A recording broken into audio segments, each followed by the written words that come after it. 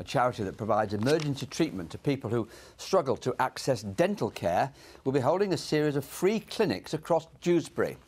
Dentaid will base their mobile dental unit at schools and community centres over the next 2 weeks. It comes after a recent BBC Look North investigation revealed the difficulties some families face in trying to find an NHS dentist.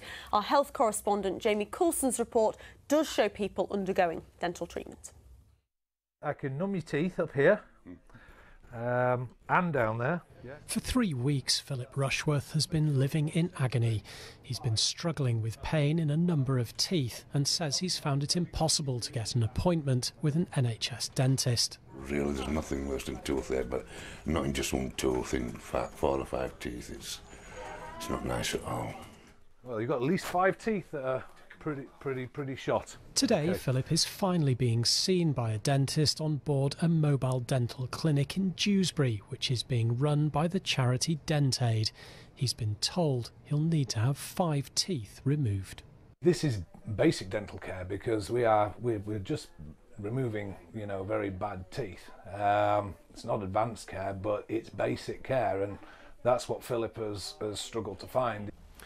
For the next 2 weeks, this mobile dental unit will be visiting 6 different locations across the Dewsbury area, offering emergency dental treatment and pain relief to anyone who needs it.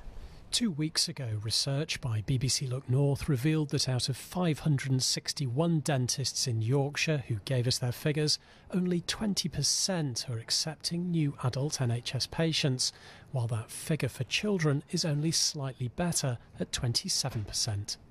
The clinic in Dewsbury has been part funded by a grant from Kirklees Council, and the free service is proving popular on its first day. It is very good for us because a lot of tooth problems that I have to lot of struggle from NHS, no appointment. All the dentists are full. They just give us a year or 2 in the waiting list. So, her teeth were hurting, and so when they told me that you're coming here, so I was happy. People do struggle to access dentistry because NHS provision isn't there for everybody.